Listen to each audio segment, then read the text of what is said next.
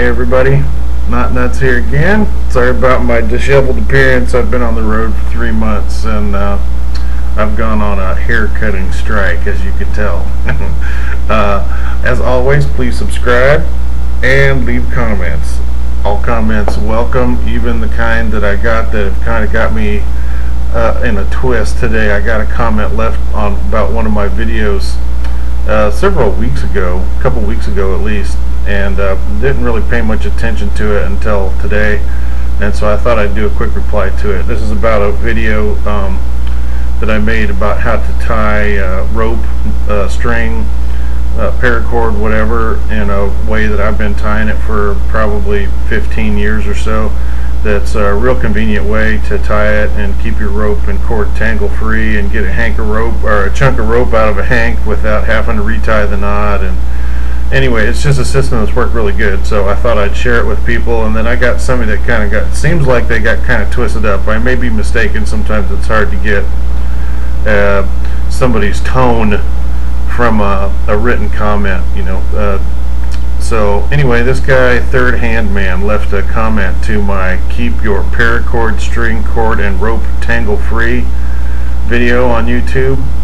And let me just read the comments so you guys can know what I'm talking about. It says, KnottNut, go to YouTube and search Kentucky bow rope. Third Hand Archery has been selling bow rope since 1995 and has a copyright on this technique.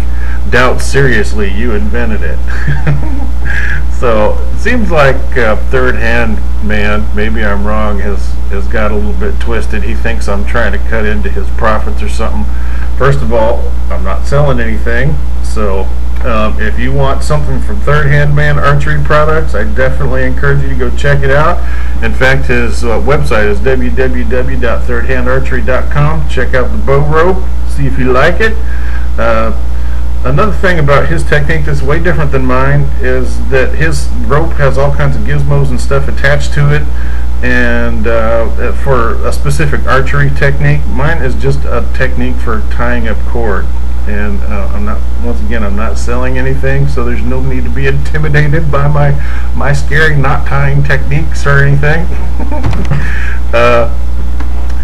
And so another thing that's way different about his knot, the way he does it, is he's got a loop that he starts off his figure eight technique, which that figure eight tying technique has been around longer than either one of us have been. That's been around for probably centuries.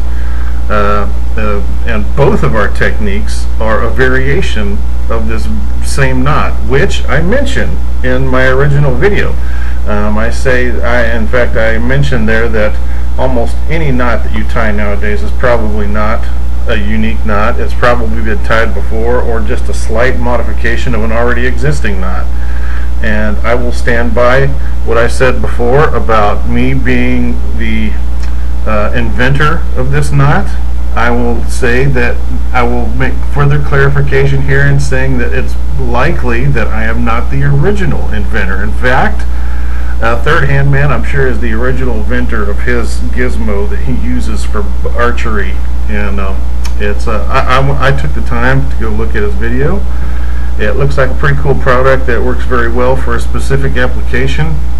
And I would encourage everybody to look at my video and then look at his video and see if our knots are the same. Obviously they're not. He starts his knot figure eight differently and he ends it differently. That's the trick with my knot. The knot that I invented, that I'm probably not the original inventor of, there's my disclaimer again,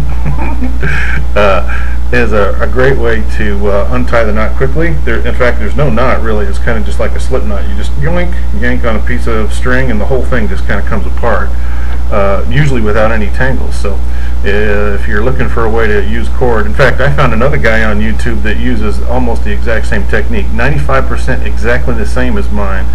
And I looked at his video and left some comments, and we both agreed that it's a great technique for using paracord. I encourage you to check it out. So, also, Thirdhandman, if I've ruffled any of your feathers, I'm extremely sorry about that.